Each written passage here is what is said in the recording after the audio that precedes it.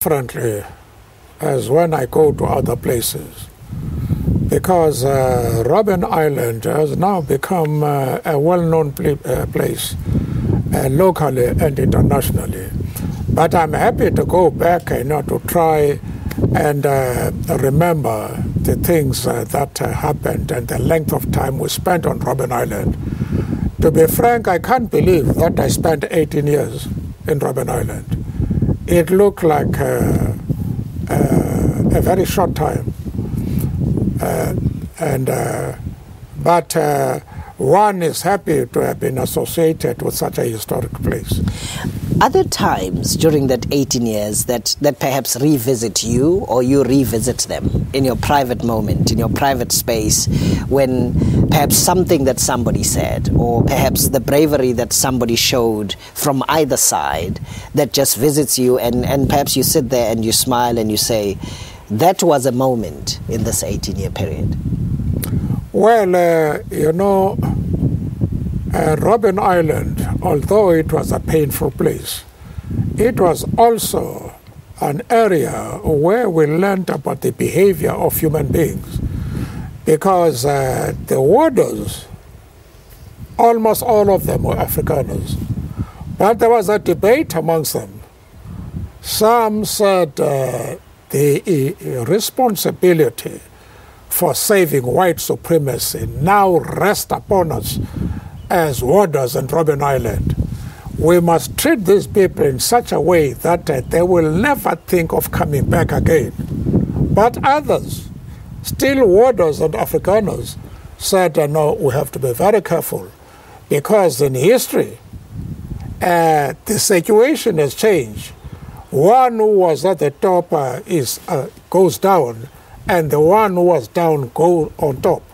Let us treat these people properly, nicely, so that if they take over, they should also give us the same treatment.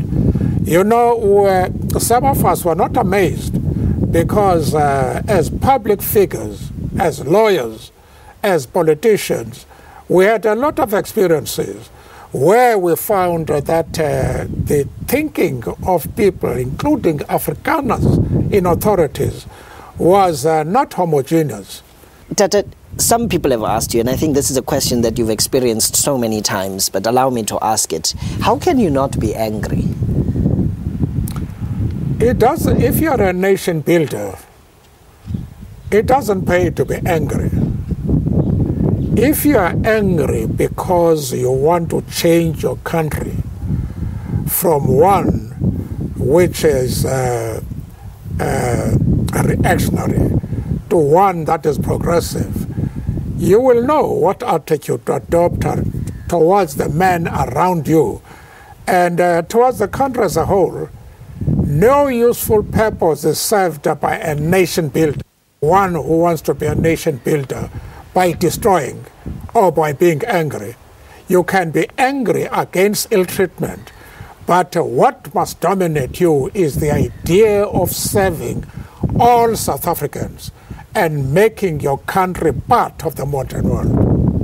And being part of the modern world today, this country with 46664, with the President's Cup, which we saw just last week, and the $1 Million Golf Challenge, we are achieving that. You are confident that we are moving in the right direction, we are doing the right things as a nation and as a people? No, we are doing that, but what always pains me is to concentrate on those who are in the limelight and forget about people who are doing very good work, but who have no status such as you have, for example. And that is always painful to me, because it was these men who started the struggle. Even during our time, many people were in the forefront. Were not people of status or educated and so on, but they were people who believed that all human beings, without exception, must enjoy citizenship rights and must be treated as normal human beings. That on the 18th of July, you celebrated birthday number 85. There was a big celebration. And the question is often asked, are you going to slow down? You continue building schools, you're building clinics, you're creating a viable South Africa, helping to create a society and an infrastructure that our children and our children's children will continue to enjoy and derive benefit from. But are you going to slow down? Well, almost everybody who is a nation builder wants that to be associated with a program which is going to uplift his people. And it's something, you know, when you wake up, you are looking forward to doing something progressive and beneficial at your people, especially in a country such as ours, which is ravaged by poverty, terminal diseases, lack of education. You do want to contribute towards the solution of those problems. So you feel from time to time that your work has not been done completely yet?